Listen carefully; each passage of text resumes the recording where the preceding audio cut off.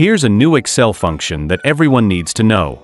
Let's say you have a list of names with varying formats and you need to split, combine, or extract parts. Here's how to do it with 4 powerful text functions. First, let's split names into first, middle, and last. In a blank cell, type equals text split, open parenthesis. Click the text you want to split, then type comma space, quote space, close parenthesis, and hit enter. Then drag down the fill handle to apply it down the list.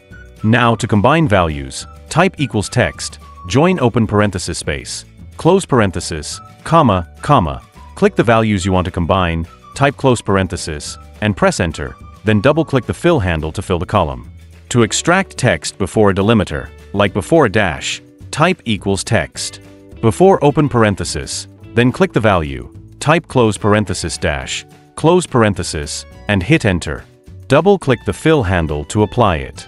Finally, to get text after a delimiter, type equals text after. Open parenthesis, then click the value, type close parenthesis, and hit enter. Double-click the fill handle, and that's it. Want to master more Excel tips like this? Comment E to E, and I'll DM you exclusive access to join the waitlist for the Excel to Excellence system.